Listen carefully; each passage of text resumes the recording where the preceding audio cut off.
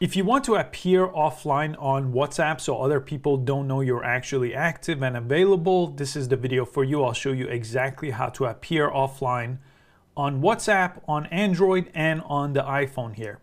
First, open up WhatsApp and go to the settings menu on your app here.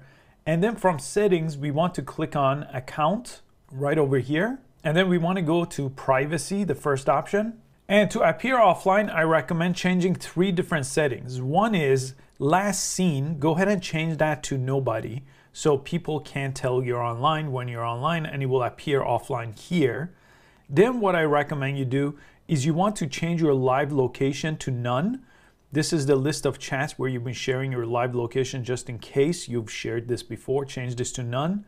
You also want to change read receipts to off so people don't know when they send you a message and you look at the message that you actually read it. And the last thing I recommend you do is if you do change your status, go to status here, right here, and then change this from my contact to only share with. Click on this and don't choose anyone on this page, just press done.